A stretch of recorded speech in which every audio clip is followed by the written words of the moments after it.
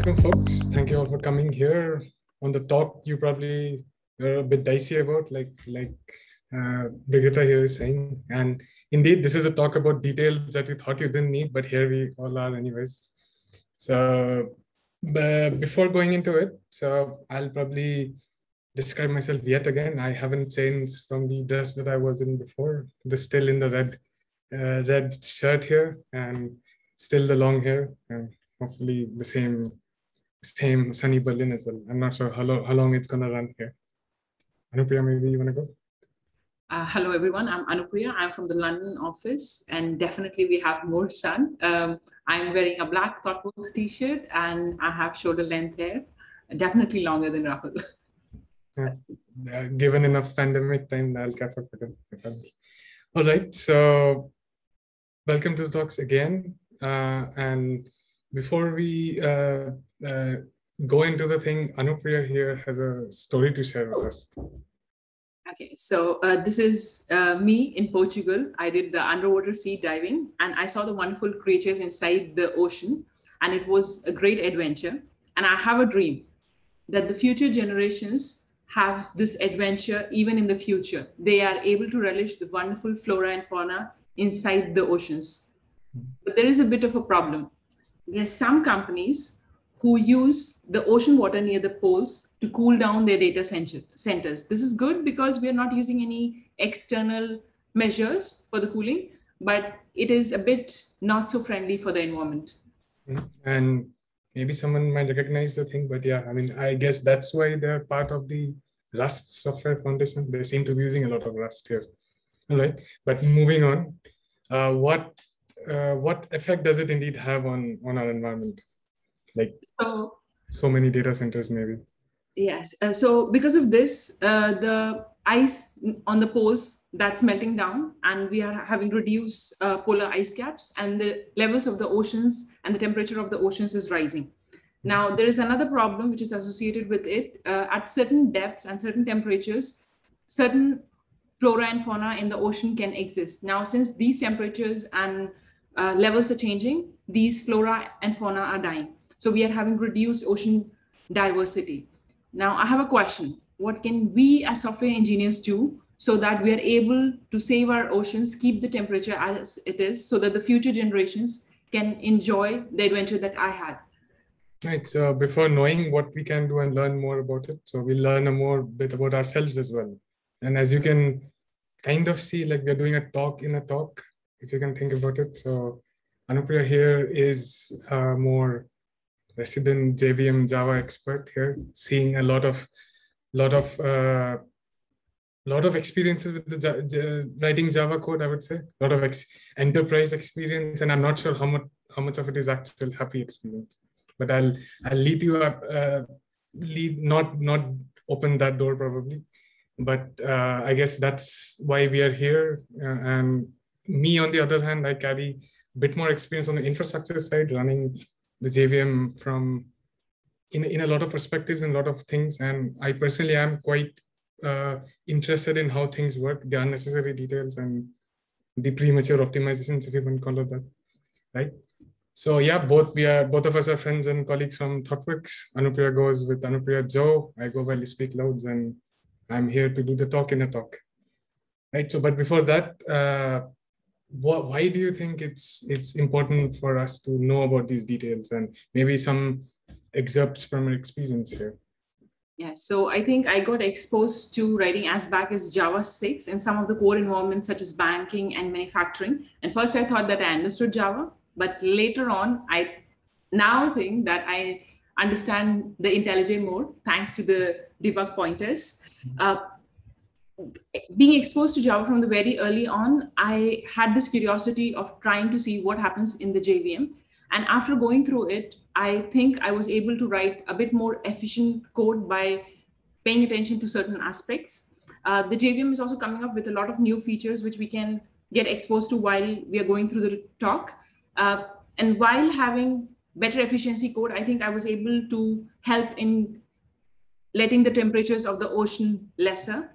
So let's try to understand that why we chose Java, which will have a major impact on controlling the water temperatures, and go on a journey both in tech and places.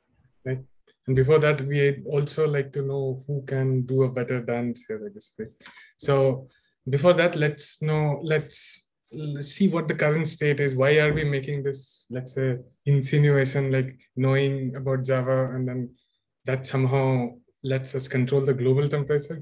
So by the looks of it, the JVM not only warming up our rooms, our labs, our desktops, our IntelliJs and the servers as well, it seems to be warming up the world as well, because that seems to be the largest thing to be used in all the places, right? And if we know how we can control these things, or by knowing a bit more details about it, we may be able to write a bit more efficient code. That's our hope here, that there is a bigger reason for us to write better Java than just write better Java, right? So at some point or the other, people who are here, who have done Java, has come across this thing at some point in their lives, I guess, if not all of us, right? And a lot of devices run Java. That's a good or a bad thing. Again, I'll leave it up to you. But I'm not sure what's wrong, but doesn't matter. When we install Java, it's always those 3 billion devices running Java. So again, what's wrong? I have no idea. Maybe someone can educate me there as well. But let's focus on a problem that maybe we could solve, right? And Anupriya here might have an analogy that might help us relate to the problem a bit more. Yes. So one of the things that I find good as an example is driving as an abstraction. So we all know that to drive a car, we have to understand how the gears work, how the wheels turn, how the indicators work. But if the car breaks down, it'll be great help if you know how the engine works or why a particular sound is coming from the car for a particular problem. Similarly, if we have the JVM and the JVM breaks down, we have a file called hs_err_pid.log, which contains the JVM dump of the heap and thread when the JVM crashed. And when we get this file, we can see what has gone wrong and what we can in the future pay attention to so that we don't have these errors. Also, when we know the details of the engine, or in this case, the JVM, we can enjoy small nuances, like maybe at what gear I have to put the car when I'm driving uphill, or what loop or what variable scope that I have to use when I'm writing a certain code. So we can take like advantage of the nuances of the languages. So to write more efficient code, we should try understanding the depths of the JVM, and this will definitely help us save the oceans. To understand how the JVM work, let's try to understand how do languages work. Right. So how does our code run indeed, right? So maybe we could look at them in 2 broad ways, not comparing the languages themselves, but how they actually execute. So languages like Python, Ruby, or something similar, these are interpreted languages, or they tend to be a bit more on the higher abstraction level. The work here is actually done by the interpreter or the virtual machine, right? Not the code that we write. So code is interpreted and the execution is done by something else. Rust, Go, C, C++ on the other hand, they compile the code that we write and the code exactly executes as it is, right? So if you think about it, because of the one more layer of indirection for languages like Python, it is a bit slow, but we have much more abstractions and ways of thinking about problems independent of the machine, right? Rust, on the other hand, or C, C++, they're quite close to the metal, and they tend to be quite imperative rather than declarative, or maybe abstract, right? So both of them, and they give us immense speed. So both of them have their pros and cons, but let's see how all of this maps to the JVM, right? So as far as I understand, this is Java and Scala here. Yes, so this is the code for Hello World program in Java and Scala. And this compiles to bytecode, which you can see one side of the screen. It is Java bytecode and the Scala, and they both give the output as Hello World. Okay, so that's simple enough, but I don't see assembly here. As far as I understand, things that compile completely need to be assembly, but I see some abstractions here. It's not the code that we wrote, but not assembly as well. So is this compiled, interpreted, which is better, maybe? Okay, so to understand how the JVM works, first we have to understand what is hot code. So some examples of what type of code can be considered as a hot code is loops which run more than 10,000 iterations, or interpreted methods after 200 invocations, some partially compiled methods which have more than 5,000 invocations, or some tiny methods which are frequently called. So now you have to understand these are the codes which are being called again and again, and therefore might be performance, creating a lot of performance hit. So now let's try and understand what is JVM. So JVM is the best of both worlds. It's called a hotspot VM, or JVM's implementation called JIT, just-in-time compiler. It only compiles the code when it is needed. So it consists of C1 and C2. So what happens, the bytecode, we know already how the bytecode comes into picture. Now the interpreter takes in the bytecode and profiles the code for the hot codes that it has. And according to the thresholds that we can see on the screen, it can be a back edge threshold or a compile threshold. It tells that next tier that the code has to go for instance, in this, let's say we have a hello world program. So it will send it to the C1 compiler with no profiling. Similarly, and then the code comes back, and with more threshold, it goes to C1 with limited profiling. Then it comes back with more profile code. And after a bit more time, with more thresholds, it goes to C1 with full profiling. Now, the code that comes back from C1 compiler is moderately faster. Given enough time, though, if we send all this code to C2 compiler, it is very, very fast. It's one of the most efficient codes. So interpreter keeps the track of the thresholds before the bytecode is sent to the next tier. And every time it's being sent to the next tier, the profile code is sent back to the interpreter with better performance. Notable examples of such tiered JIT are V8 powering the Chrome and the Node.js. Right. There are certain times, though, when the JVM code has to get de-optimized, and that has a severe performance penalty. These, like examples of such de-optimizations, can be reflection, or if there are uncaught exceptions in the code, or if the C1 and C2 compiler did some assumptions which were not found to be right. Therefore, we say do not use exceptions as control flow, because every time we have to de-optimize the code, we are hit by 100 times more speed penalty. Right. So I guess that's why we have been cribbing about for the last 25 years that Java is slow, is it? Because we have to do all this fancy stuff in the beginning, and then we are graduated to better things, apparently. Yes. So if you see on the screen, the graph in the green shows you the performance for the C1. It initially takes a bit of time, and it gives us a moderately faster code, but given enough time, if you see the blue part, that's the C2 compiler. It takes enough time, but then it gives one of the most efficient codes. Right. So I guess given enough time, everyone can improve, not just humans. Right? Yeah. So as you can imagine, the C1, C2, we are quite pieces of magic here. And we also seen a lot of places, Java code itself is legacy. So you can imagine how much legacy is the C1, C2 code, and the thing that actually runs our legacy Java. So these are quite old, 26-year-old recently, I think. And they're written in C, C++ or even lower assembly at places. And they come with the maintenance nightmare. Recent improvements, algorithms, better GC things. So these things are quite a challenge to put these things into such an aging dinosaur of a code base, right? To code Cliff Click, one of the creators, probably the creators of the JIT, whatever we learned from Anu came from Cliff Click. Among the other things, he said, I would not want to write a VM in C, C++ ever again. I want to write something in more abstract things, so that it's not just me, but the people coming after me can do something about it as well, right? So how can the older generation here literally help the newer generation, right? So we can help each other to increase the performance of the JVM even more, right? So for that, what happened as part of JDK 9 as Project Jigsaw, you're going to be hearing a lot of project this, project that in the talk. Jigsaw split the JVM into things called modules, and we have this ability to plug and play our things now. And the important thing to notice here is the compiler interface, which allows us to plug in our own implementation of the just-in-time compiler that we learned, right? So this has really nice implications. This has opened up a lot of doors for us in the future. So what could they be? Maybe. So one of the things that we have in the future was the GraalVM. So GraalVM was made as a part of a separate project for enhancing the efficiency of the JVM. So initially the C2 was written in C and C++.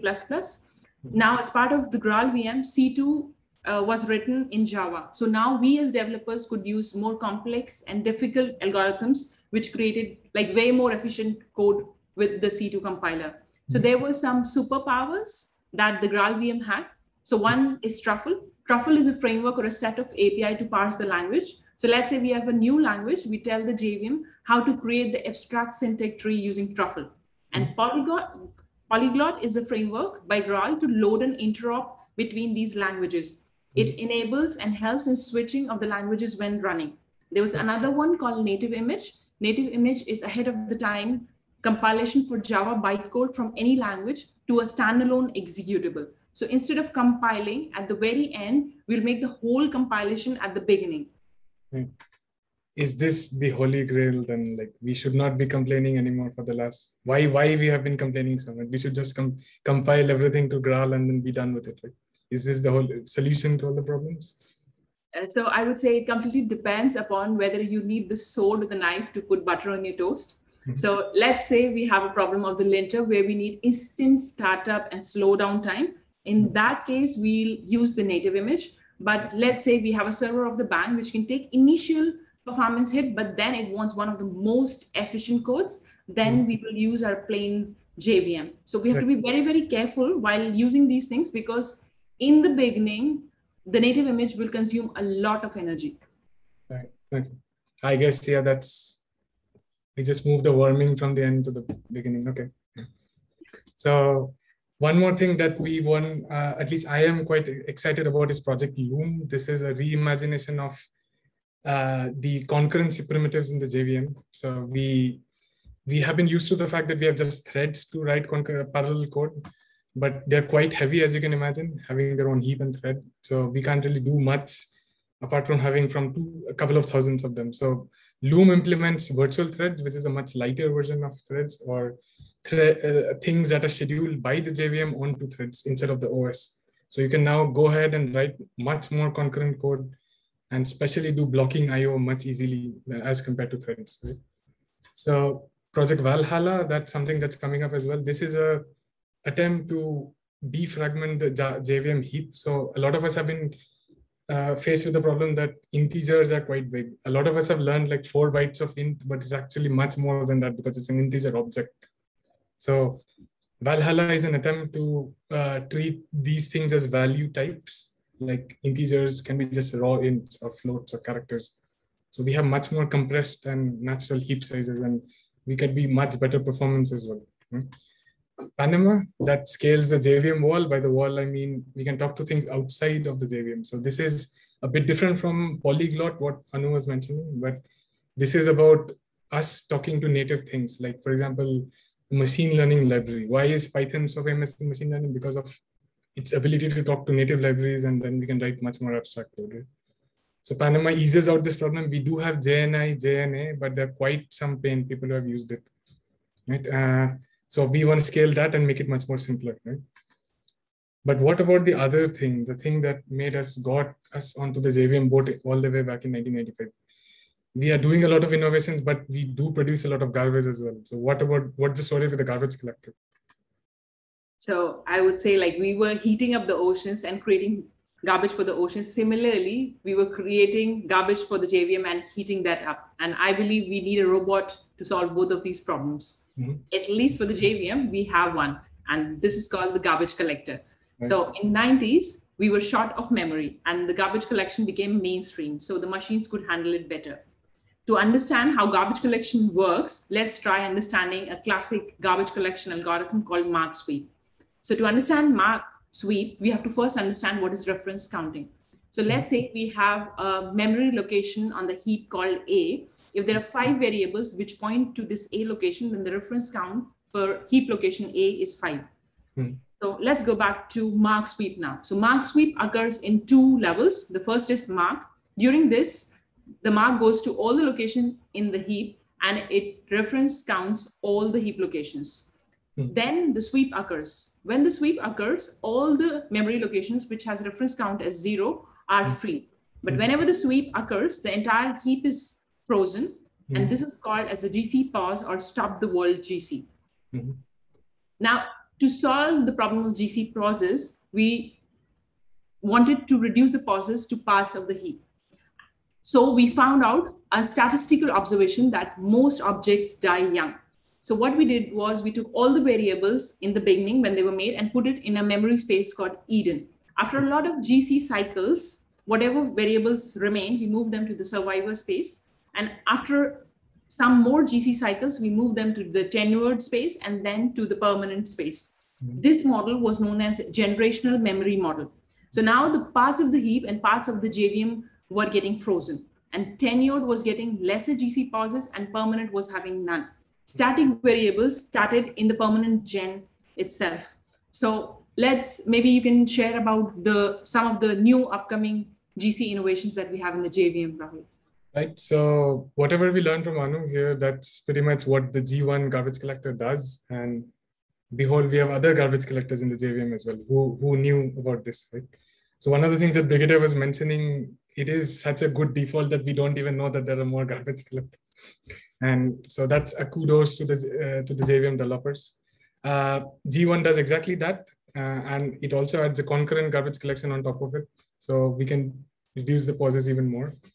ZGC, zero GC, as far as I understand it, is an attempt to get the GC pauses as low as possible. Probably will never be zero, but we can try. That's there with JDK 11. Shenandoah, that's there in JDK 14. It's a much better innovation on the pause times even more, so that we can move the concurrent pauses even to the Eden things and all the other phases as well. Right? So ZGC is really low pause time. Shenandoah scales really well with really big heaps. When I say big heaps, tens of terabytes of memory. Yes, we do have machines like that. And we need to make sure the JVM can scale, right? So special mention to ZGC here. Since JDK 16, we have a guarantee of a sub-millisecond pause time. So it doesn't matter the size of your heap. I'm not really sure like what's the max it can address, but it guarantees you a pause time that is less than 1 millisecond, regardless of your heap size. So that has a lot of implications. We can check it out later on as well, right? All I want to do is drive a car, right? That's what we started with in the beginning. And you are telling me I need to be in the engine all the time, is it? Is that what you're telling me? Can I just look at the fancy dashboards and lights and be happy with it? Yes. So people knew that they're as lazy people as you. And therefore, we have something for in-detail atomic view of things, which is called the JFR, or the Java Flight Recorder. This is a tool to understand the performance of the JVM in a very visual way. And there are other tools as well, like the visual VM.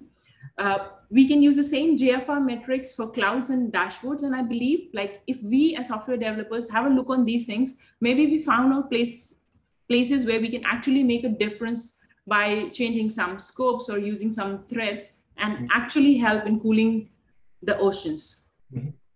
Right. So a lot of information here, but one of the things that I at least want to show here is we haven't been talking in the air. So let's have a look at the source code of the JDK. People who thought that this was not too much details already. So the first thing that you notice here is all these words that we said, Loom, Valhalla, maybe something else that comes up, Panama here. So we're going to focus on this JDK bit here. And the first thing you notice is how easy it is to navigate this thing. That's another kudos to the developers here. It's super easy for someone who has a basic understanding of source code. They can navigate this thing really easily. So source, and as we can see a lot of fragmented things, this is part of the JDK 9 jigsaw here. Each of them is a module. And as Anu was saying, hotspot. So let's look in what's in hotspot. So if you see, this is the write once, run anywhere part of the JVM. So we have a lot of OS, CPU combinations here. And for example, Linux and x86, for example, that's a thing that a lot of us use. And we have specific C++ code for each volume. Yes, this is nasty C++, like we were mentioning before. So let's look at here. Here you can see bits of GCs here as well. But the most of the thing that you can notice here in the share thing, that's exactly where we even see even more familiar things. The JFR is here, the JVM CI thing is here, the interpreter that Anu was talking about that does a lot of magic, that's here as well. Reason for our 25-year-old cribbing, that's pretty much that folder here. And the GC is here as well. So here you can see G1, Shenandoah, and Z. They have their own implementations. And it's super easy to navigate these things. And here you can see the C1 code as well, right? So that's the first year compiler. Right? All of this is there. All the gory C++ is out there for you to consume. Right? So that's that. So just to assure that we are saying something that's actually tangibly visible. Right? So you're telling me here is all I've got to do is move some variables around and my horrible JVM performance is fixed.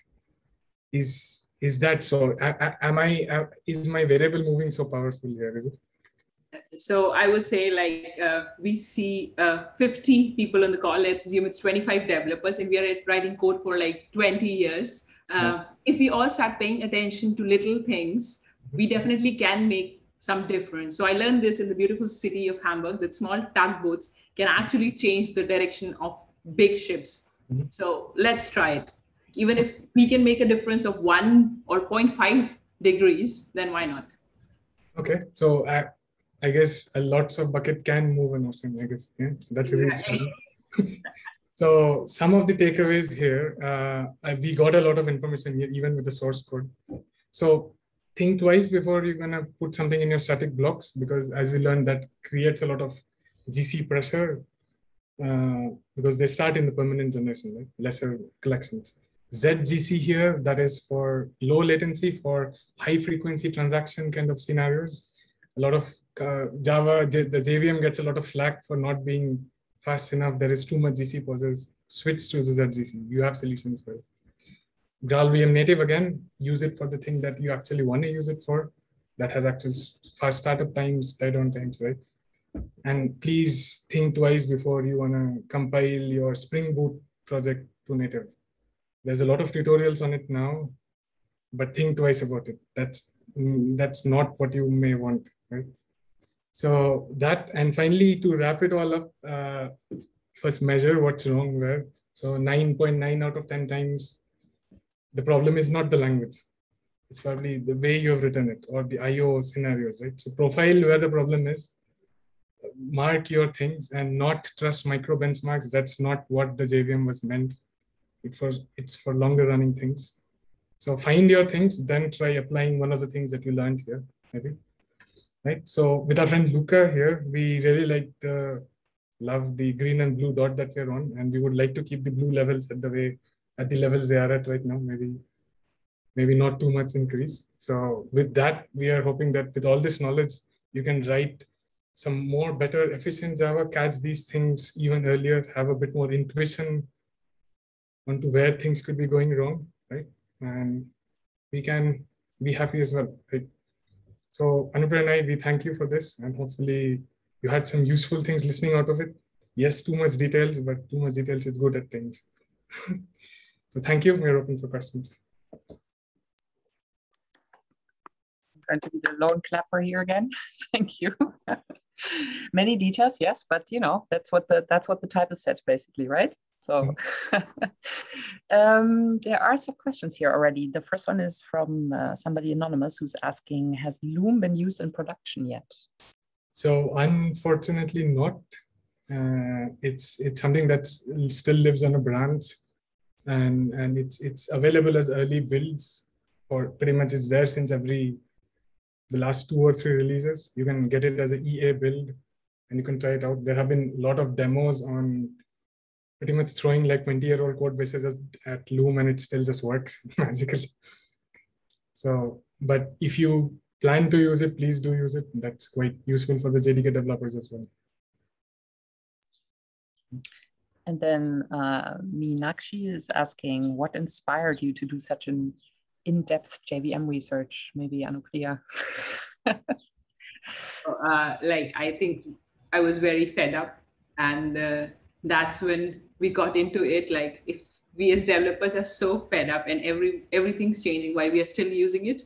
And then I think I try to understand like what are the benefits and why it's slow in the beginning. So all those things led me to like go on this research, and eventually it turned out a talk. So thanks to the pairing that we had, Rahul and me. So I guess enough frustration and writing code in anger helps. Yes. definitely. It helps in understanding. It's like why you want it. It's usually sometimes a great approach to learn as well, right? To say, okay, I'm going to put together a talk to explain something to other people that I don't know anything about yet, right? Because then you really have to force yourself to see if you can explain it to somebody, right? Yeah. I have a fun fact about that, actually. So Brian Getz, who's obviously the Java architect, I asked him once how he came to know so much about concurrency to be able to write the book on it. And he said, I didn't know anything about concurrency, but I thought I'd write a book about it, and then I learned all about it. So yeah, exactly that, Nagita. Next is the JVM book. Okay. Yeah, you should, right? Maybe some more like questions about the content to understand it a bit better. So Anupriya, you were talking about the tiered compilation, right? So why is it even tiered? Like, why doesn't it just all get compiled to on the C2 level? Yeah, so it depends upon what we are doing. So let's say we just have a hello world program. So we don't have like 5,000 calls or like 2,000 invocations, all those things. And therefore, we do not want that much time in profiling. So C2 is going to take a way longer time. And therefore, we have this tiered architecture, because now the interpreter will profile, okay, this doesn't have X, Y, and Z thresholds. So I'll just send it to C1 with no profiling, and I'll get the assembly code back. So here we are saving on time. And that's why this is smarter, because it knows and where to send it, how much time should I invest. So it's about big, smarter investment in something. And then maybe about this whole like craze about now compiling it, like about having native images and stuff like that. So is there, like, when you use that, like, are there any things that kind of get lost that we used to when we usually work with the JVM, like the garbage collector, manage runtime, things like that? Is there anything that's not there anymore if I go directly to native image? Right. So, Rahul can take this one. Yeah. So the thing so it's quite right. Of course, we can maintain everything there. So we do not have the exact hotspot there, but there's a thing called substrate VM. You can look into that as well. So like the substrate that we have and other things. So substrate VM is a minimized version of it. And what that does is it manages your thread. It still has a not so awesome GC, but still there is a GC there. But all the thread management GC are still there, and you can still write as managed code as you were doing in a normal JVM. There are some caveats there, but of course, like everything is not free. And I might have missed that. Earlier. Maybe Rahul, you were saying, kind of briefly mentioning at the end, like maybe think twice before you compile Spring Boot to a native image. Like, can you elaborate on that a little bit? I don't know if you talked about it earlier. I might have missed it. Right. So the idea there is Spring Boot generally is used for long-running servers, and when you compile it to native, the obvious thing that you'll use here is the just-in-time compiler that Anu was mentioning, right? All the tiered fancy things, right? So we won't get the runtime optimizations that you expect out of a JVM. So you would see in really good startup, but then the amount of time spent in number crunching is much higher on the native image. So it's the same true for any ahead of time compilers like Rust or C++. That's where the JVM shines, longer running things. And then finally about that, maybe that's already been mentioned now with my previous questions, but like, then what is the difference, or like how much better is the GraalVM just-in-time compilation in comparison to the hotspot one? So I will send out a link here as well, and I'll maybe attend these. Okay, so that's a link here, and maybe I'll just quickly share my screen. So there are some examples on this link which talks about running like a bit of contrived examples on both the JVM and the Graal's JIT, the C2 in Java. So normally when you run with Graal's JIT, the one that Anupriya told us about, so that goes all the way down here with successive runs with the warm up. But if you disable the one, so you see it's not that great of a story here. Okay? So again, a bunch of examples, like this is a rendering engine that we have. And again, there is consistent decrease in runtimes when you use the Graal's JIT instead of the hotspot JIT. Right? So this is production ready. Please use it. And if any case that you find that it's slower than the hotspot, it's a bug for the Graal team. they consider it that seriously. So please use it. Is as production ready as it can be.